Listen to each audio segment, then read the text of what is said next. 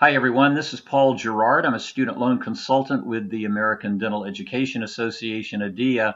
This important repayment module is on the differences between federal student loans and private student loans. We're going to go through some things that every responsible borrower should know about these different loan types.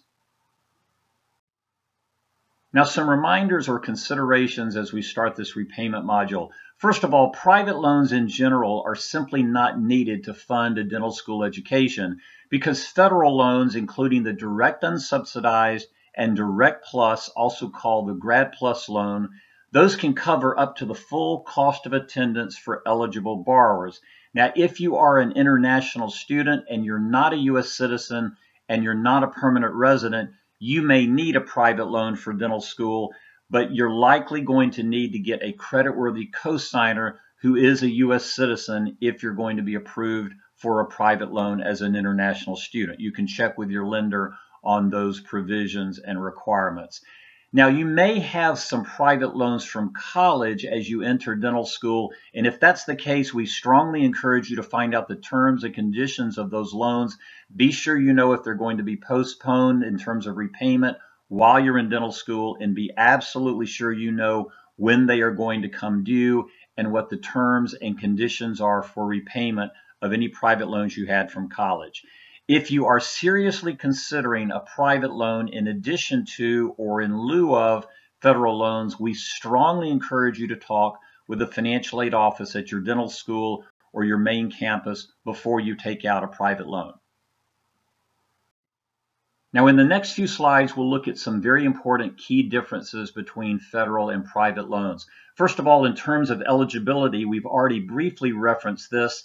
But in order to get a federal loan, such as the direct unsubsidized or the direct plus loan, you have to be a U.S. citizen or a permanent resident. And for private loans, you're likely to find those same requirements. If you are an international student, you may be able to be approved for a private loan if you have a creditworthy cosigner who is a U.S. citizen. The free application for federal student aid, called the FAFSA, that is required for federal student loans. It is likely required at your school for private loans, but check with your school's financial aid office to be sure.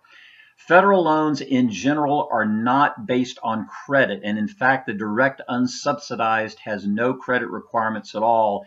There is a minimal check in terms of credit for the direct plus loan, simply meaning you have to have no adverse credit in order to be approved for a direct plus loan. Private loans most certainly are based on credit, including your credit score and or the credit score of any creditworthy cosigner that you have for the loan. Some additional key differences in terms of loan limits. With federal loans, you can borrow up to the full cost of attendance, less other financial aid each year if you need to. A quick reminder, just because you can borrow the full cost of attendance every year doesn't mean that you have to, but you can with a combination of direct unsubsidized and direct plus minus other financial aid each year. There is a cumulative limit on federal student borrowing of $224,000. In terms of private loans, it's going to be lender discretion to set the annual and cumulative limits. So be sure if you're considering a private loan, you check with them about the annual and cumulative limits of borrowing with their program. The interest rate on federal student loans, it is fixed for the life of the loan, and the rates change on new loans every July 1. With private loans, you normally can get either a fixed or a variable rate that will depend on what you are interested in and what the terms and conditions are as offered by the private lender. In general, there are grace periods on both federal and private loans. Certainly on federal loans there are. With private loans, you likely will have a grace period. Always check with the private lender to be sure you know if there's a grace period, and if so, how long that it is. In general, grace periods on federal student loans are 6 months.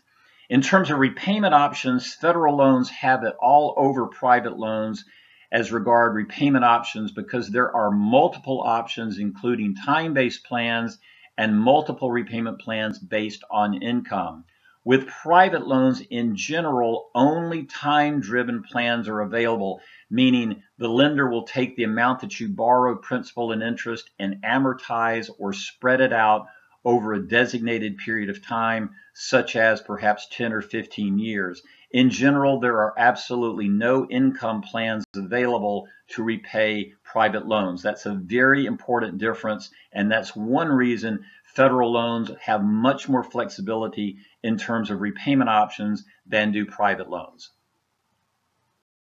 Now, a few more key differences between federal and private loans. First of all, regarding postponement options, there are a number of ways that you can postpone payments with federal loans with deferment and forbearance options. With private loans, you will likely be able to postpone payments, but that's going to depend on the terms and the conditions set by the lender, and in some cases, you may actually pay a fee to postpone your private loans with a forbearance option. Regarding capitalization of interest, this is where the loan servicer takes the amount of interest that's built up on your loans and adds it back to the original amount that you borrowed.